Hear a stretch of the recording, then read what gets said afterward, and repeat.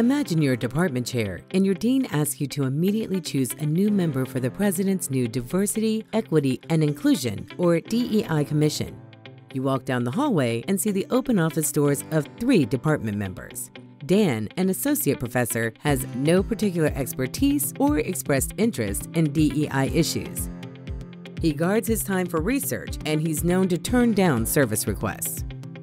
Amanda, an associate professor with a strong research reputation, is viewed as conscientious, and her research agenda is focused on DEI issues. Yet you know that department members find Amanda difficult to work with. Lucia is an associate professor whose research focuses on inequality. She's already active in DEI-related service. She's also likable and produces high-quality work. You think she'll say yes. In this scenario, you are most likely to ask Lucia. This common scenario reflects research which shows that white women and faculty of color do more teaching and service.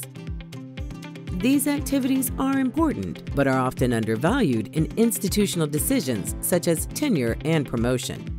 Over the last 5 years, we've studied this problem through the Faculty Workload and Rewards Project, a National Science Foundation Advanced Action Research project. We examined the problem of equity in faculty workloads and studied strategies that departments can use to make the distribution of workload more fair. This video summarizes our work and aims to help academic departments approach equity-minded workload reform. First, we learned the way faculty work is assigned and taken up is typically unregulated and not driven by information. In our earlier scenario, there was no information available for the department chair regarding the number of committees on which faculty members served. A lack of information makes us vulnerable to bias. Our first recommendation is to review and share workload data at a departmental level by creating a work activity dashboard. A dashboard is a simple table or chart representing different areas of faculty work aggregated by relevant groups. The dashboards allow everyone to understand who is doing what within a department, so faculty members can benchmark their workload against other department members of the same rank. Dashboards also allow departments to identify equity issues, such as in the number of service committees on which faculty members serve, helping the department chair and Lucia herself to understand if she's doing more or less service compared to her colleagues. The second thing we learned is that dashboards alone are not enough. We need to build guardrails into departmental workload policies and processes to ensure the equitable distribution of teaching, mentoring, advising, and service.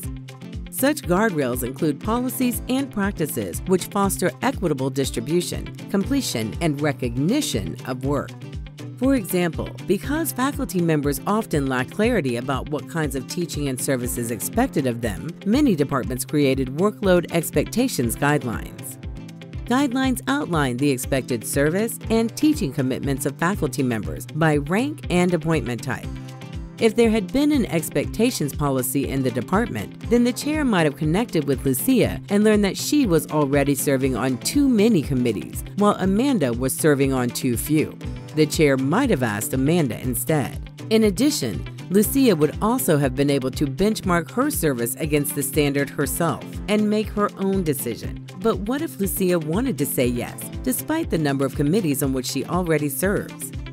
This is where credit systems come in. Once departments have clear expectations for faculty contributions, they can create policies wherein a faculty member can get appropriate credit for doing more of the service that interests them.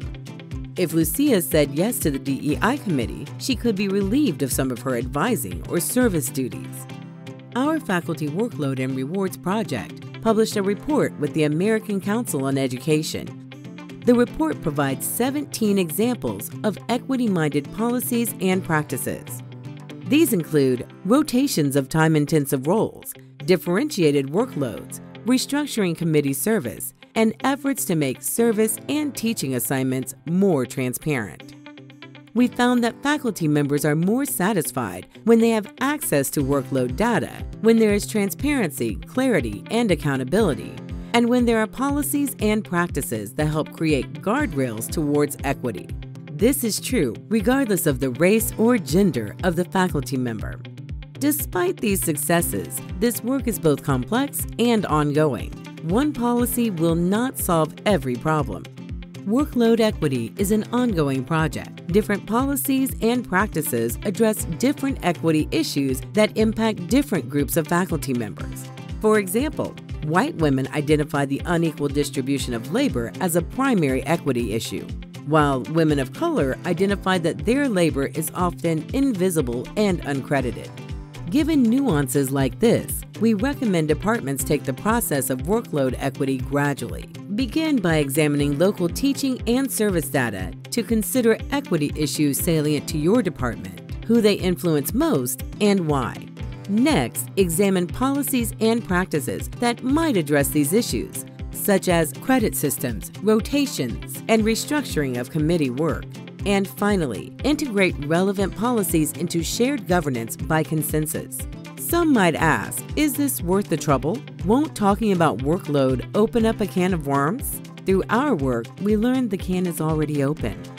There are already faculty members who are burnt out, stressed, and disadvantaged because of workload inequity.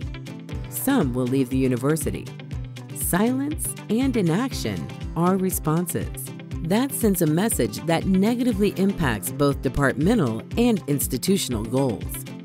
There are many reasons to address workload equity, which can differ depending on local circumstances. But the bottom line is that faculty are more satisfied, committed, and productive if work is assigned and rewarded fairly. We hope that your department will take action next.